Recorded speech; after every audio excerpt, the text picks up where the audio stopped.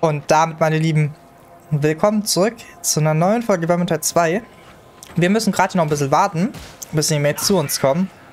Wir haben uns dämlich geopfert letzte Runde, um ein paar mehr Coins zu bekommen. Aber es ist in Ordnung. Wir haben 200 Coins, glaube ich, bekommen. Aber dafür unsere arme Bombe verloren. Das ist halt das Traurige gewesen. Naja, traurig. In Anführungszeichen traurig. Irgendwo da unten stehen wir ja schon. Sollten wir kein großes Problem haben. Ich hoffe, dass es den Mates hinten auch ganz gut geht. Wir können ja aber zu denen durchwechseln. Und den ein bisschen zugucken. Ich wollte gerade sagen, durchgucken. Ich hoffe, dass hier alles ganz gut läuft. Vor allem auch, weil hier so viele Ruckratten gerade unterwegs sind. Und Specials. Wo ist gerade die Bubble hingeflogen? Straight nach oben. Nice, nice. Oh, armer Victor. So. Victor hat gerade nochmal schön einen Slash abbekommen vom Stormvermin. Und hier auf Cutter kostet es ja ordentlich Leben. So, wir sind irgendwo hier unten. Oh, wir sind jetzt sogar richtig nah gespawnt. Das ist ja richtig, richtig nice. Das ist ja richtig nice.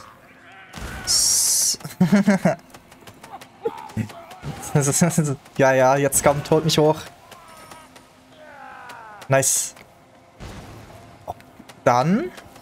Dankeschön. Holen wir mal die Bubble hier weg. Okay, die wollte ich auch gar nicht wegwerfen. Oh, hier ist ganz viel Dingens. Wie sagt man hier? Medi-Dingens. Ja, oh, ich wollte eigentlich Dingens heilen, eigentlich. Ja, Victor heilen, aber hat Kirillin dann schon gemacht. Wir können auch mal hier unsere Fernkampffähigkeit anmachen. Und den ein bisschen mehr Schaden machen. Ja, die einen habe ich jetzt gerade nicht mehr bekommen, den einen Stormvermin da. Und wirklich gut treffen tue ich gerade auch nicht. Aber es reicht aus, um die Stormvermin hier fertig zu machen. So, nächster Stormvermin ist fertig. Den haben wir nicht bekommen. Dafür fehlt uns einfach noch die ganze Power, leider. Naja, vielleicht haben wir bald genug Power, um die alle so wegzubekommen. Oh, ich habe keine Munition mehr. Oh, das ist gar nicht gut. Ich bin hier wieder viel zu sehr am Rumschießen. Oh, eine Bombe. Nehme ich gern mit. Ich nehme auch mal hier das Dingens mit. Wenn wir einen Verbündeten heilen, heilen wir uns selber. Das ist ganz nice. So, ich warte jetzt mal hier mit dem Gedöns. Aber ich werfe eine Bombe hier hin. Das kann ich nämlich machen. So. Ich habe keine Munition. Das ist nicht so geil. Ich frage mal, ob die hier hochkommen. Das wäre ganz gut. Weil hier unten nämlich die Dingens ist. Konnten wir nachladen? Ich bin mir gerade gar nicht ganz sicher. Wenn ich ehrlich bin. So, wir versuchen mal. Gleich eine Bombe wieder zu werfen. Eine kostenlose. So, wir können eine hier hinwerfen. Wir werfen eine zu Kuba. Wir werfen nochmal eine hier hin. Das sollte ausreichen. Ist auch noch ein Feuerfass runtergefallen. Das ist in Ordnung. Das wird uns auch ein bisschen helfen. Und jetzt kommen hier hinten nochmal die ganzen kleinen. Ja, ich muss sagen, hier schnelle Spielstile finde ich schon ziemlich nice. Deswegen spiele ich auch so gerne Dingens hier. Handmade mit unseren Angriffsgeschwindigkeit-Talenten. Das ist auch so ein Favorit von mir. Also Handmade mit dem Angriffsgeschwindigkeitstalent. So, da hinten liegen ein paar Münzen. Das ist ganz nice. Wir gucken mal hier oben, ob es hier was gibt. Aber ich sehe hier gerade nichts. Das ist eine... das ist eine Bubble. Okay. Ich glaub, wir haben die Bubble getroffen und dann ist sie explodiert, weil Kirillin das fast getroffen hat. Das ist ziemlich gut gewesen. Oh, das war schön. Ist ja auch nichts wirklich Dramatisches passiert. Wir sind ja hier alle zu viert unterwegs. Mal gucken, dass wir den Lake Monk bekommen. Okay, Kubatin, nice. Und dann müssten wir früher oder später auch hier mal die Kiste finden. Ich glaube, ganz am Ende, so wie es gerade aussieht. Denke ich zumindest. So. Ich kann wieder mal boosten, damit wir die Bombe bekommen. Falls wir eine Bombe finden gleich. Das ist natürlich die andere Sache. So, irgendwo gibt es einen Assassinen. Ich spring mal runter, damit ich hier unten die Munition droppe. Der kommt von hier hinten. Okay, ist weg. Die Hochkarte bekommen wir aber ganz langsam. Okay, oder auch nicht. Aber den Assassinen bekommen wir. Und dann die Hochkarte hier. Ich warte mal mit der Bubble. Aber ich warte nicht auf die Gasratte. Ich will nämlich irgendeine Bombe bekommen, ganz schnell. Eine Bombe bitte. Nur eine Bombe. Verdammt. Gut, dann gehen wir mal zum Fass und machen das mal schnell. Vielleicht nicht auf diese Art und Weise. Ich glaube, das Fass ist sogar getroffen. Jo. So, Grillen ist oben, alles gut. Dann kriegen wir mal schnell das Fass hier hinter. Schubsen die erstmal weg, zweimal. Oder nur einmal, okay. Ich hätte gedacht, dass der zweite Schubs auch noch genug Reichweite hätte. Aber dem war wohl gar nicht so, leider. So, nachgeladen haben wir auch, das ist gut. Wenn jetzt gleich was Größeres kommt, ein paar Specials kommen, können wir immer noch einmal reinschießen. Und vielleicht kriegen wir noch ein Monster, müssen wir gleich ein bisschen aufpassen. So, ich gehe mal wieder hier hinter, dann können wir gleich nochmal hier das nächste Fass nehmen. Aber das letzte Fass lässt sich gerade ein bisschen Zeit. Ist aber in Ordnung. Oh, hier ist ein Chaos-Spawn. Mal gucken, können wir dem so ganz auf Abstand bleiben? Ich glaube nicht. Ich glaube nicht, dass es ausreicht. Aber wir können hier mal gleich unseren Ult benutzen, um dann ein bisschen mehr hier Fernkampfschaden zu machen. Wenn wir treffen. Das ist natürlich die andere Sache. So, und bong. Jetzt habe ich natürlich Victor getroffen. Ja, wir bekommen den ganz, ganz langsam hier mit der Muskete. Ich sollte mal hier nicht nachladen, wenn der mich gerade angreift. Aber jetzt geht wieder in Ordnung. Ich bin gar nicht sicher. Machen wir mehr Schaden mit der Muskete oder mit dem Schild, mit der Axt hier? Ich bin mir nicht so ganz sicher. So, Munition nehmen wir mit. Wir nehmen auch mal Heilung mit. Gehen wir hier nicht ins Gas, das ist eine gute Idee. Wir holen mal hier die Gasrate weg. Okay, ist weg. Nice. Dann hier mal die Rattling. Und die, wie heißt nochmal hier, die Hochkarte. Und dann hoffen wir mal, dass es langsam hier mal eine Bombe gibt. So. Eine Bombe bitte. Jawohl, dankeschön. So, mal schauen. Hier oben, hier gibt es natürlich nichts. Wir sind ja in einer Mission, wo es gar keine Gegenstände gibt, außer von den Bubbles. Sollte ich dran denken. Mache ich aber nicht. Mache ich zu oft nicht. Da hinten ist ein Amboss. Okay, das ist ganz gut. Den sollten wir mitnehmen. Wenn ich ehrlich bin. Obwohl, sollten wir nicht mitnehmen, wenn ich ehrlich bin. Das bisschen Power, was wir bekommen, wäre natürlich nice, aber ist nicht so unfassbar nötig. Aber was wir machen können, ist das hier. Mal eine Bombe in den Rücken werfen. So, dann können wir uns mal hier um die Hochkarten, die irgendwo ganz viel hin und her rennen. Ich glaube, die kommen alle von der Seite hier. So, eine habe ich. Zweite habe ich auch. Okay. Alles gut. So. Die Gasratte ist auch weg. Nice. Ich würde aber sagen, dass wir den blauen hier nehmen können. Da unten. Wäre zumindest ganz nice, würde ich behaupten. Die Kiste wird am Ende sein. Das ist dann soweit in Ordnung. Wir gucken mal, dass wir den Stormworm noch ein bisschen bekommen. Ja, so viel zu, dass wir einen Stormworm bekommen. Können aber mal den hier machen. Wenn wir den Trank haben, sollten wir ihn auch einsetzen. Vor allem, wie viel Schaden wir gerade machen. Gut, holen wir mal was auf dem Schild. Vielleicht kriegen wir Abblocken Kostenverringerung. Das wäre ziemlich nice. Oh, haben wir wirklich bekommen und sogar Angriffsgeschwindigkeit. Das ist ziemlich nice. So, dann müssen wir mal gucken, dass... Okay, das habe ich so auch noch nicht gesehen. Wo ist denn die? Die ist da unten irgendwo. Okay, das ist hier interessant. Das hatte ich so noch nicht gehabt. Die wollen hier schon die Darktide Mechanics machen. So wie es aussieht, die Gegner. Das ist ja ziemlich, ja, ziemlich übel, wenn sie hier wieder beginnen, durch den Boden zu schießen. Das haben wir in Darktide so oft erlebt. Diese eine Mission, wo sie dann immer wieder durch ein Dingens geschossen haben. So. Ja, genau, die Truhe wird am Ende spawnen. Jemand hat gerade ein bisschen Angst gehabt, dass wir die Truhe nicht bekommen, aber die ist da hinten am Ende gleich. Zumindest größtenteils ist die am Ende. So, ich springe übers Feuer. Hot, hot, hot. Hat geklappt. Ich nehme ein bisschen Munition mit.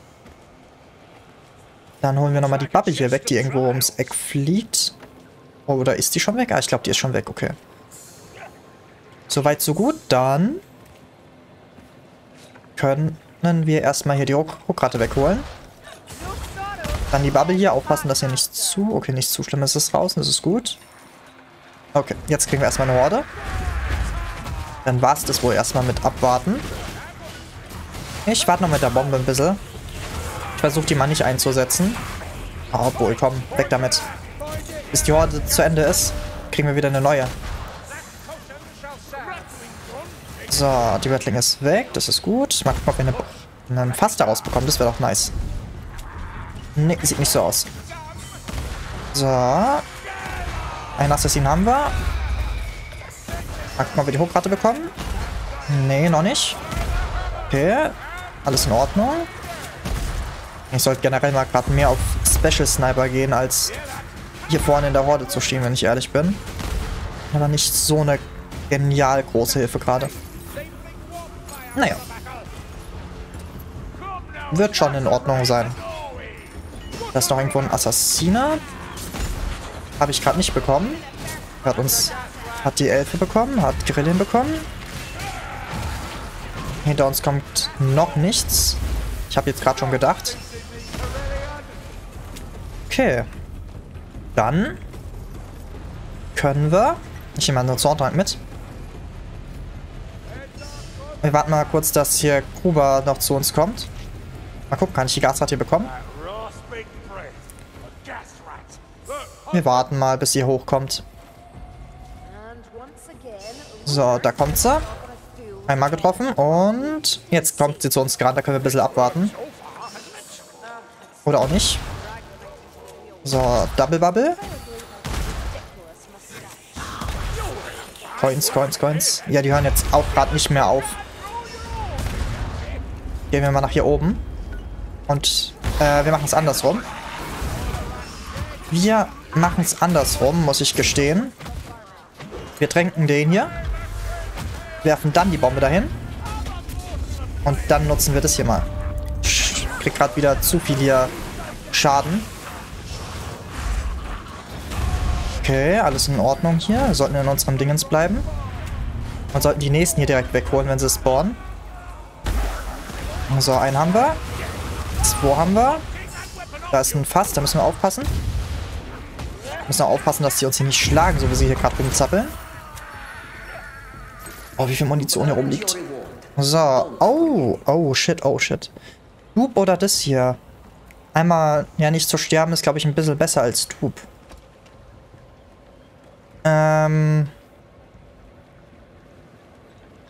Ja, ich schreibe mal ja und dann, ich schreibe mal, ob jemand den Dupe hat. Ich warte noch mal ganz kurz, ob jemand den Dupe hat, aber verdammt, wir haben 3 gute Sachen. Dupe wird uns, ja, wir könnten die Bombe dupen natürlich. Aber wir könnten auch hier Angriffsgeschwindigkeit. Verdammt. Ich gehe für das hier, tut mir leid. Tut mir leid, mein wunderschöner Dupe. Tut mir leid.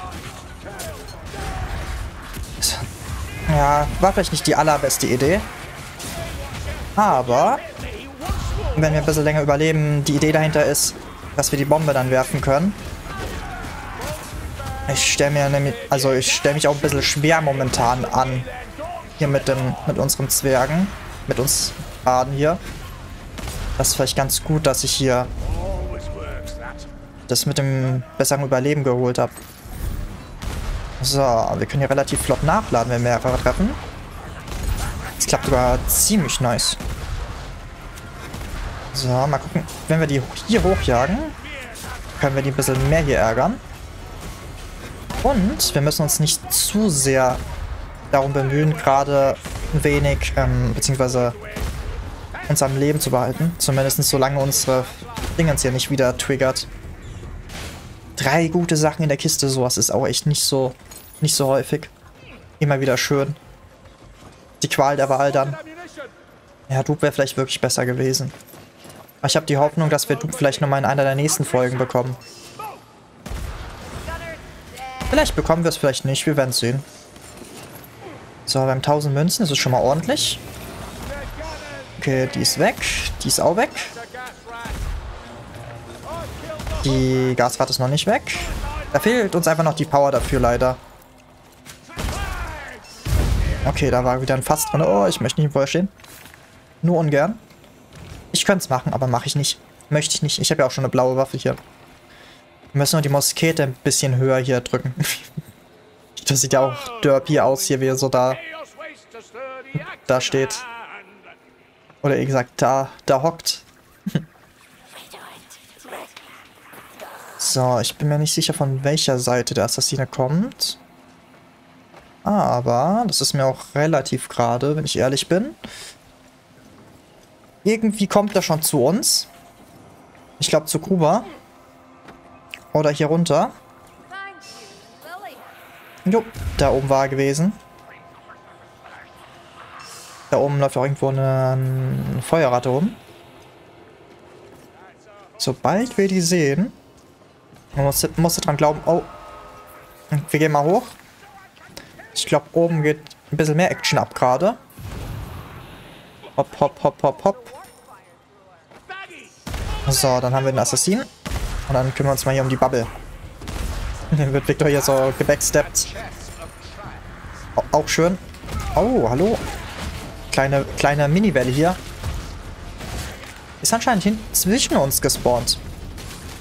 Zwischen den beiden Mates und zwischen uns. Sehe ich auch nicht so oft. Ich kenne das, wenn man nicht selbst hostet, dass die Gegner natürlich dann ab und an mal in besonderen Positionen ganz nah bei einem spawnen. Ich werfe mal eine Bombe mit dahinter. Vielleicht hilft das ein bisschen.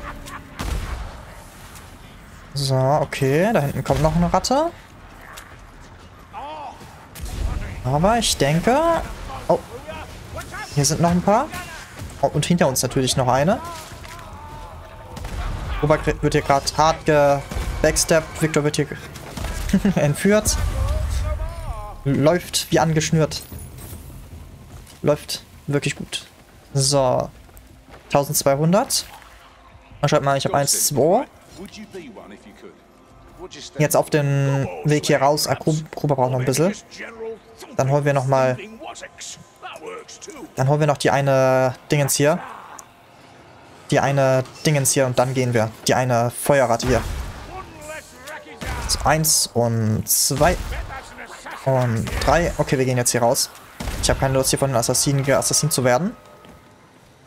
Nom nom nom nom. Ganz gemütlich hier raus. Lala. So. Bisschen was gab es da oben, glaube ich, ja auch noch.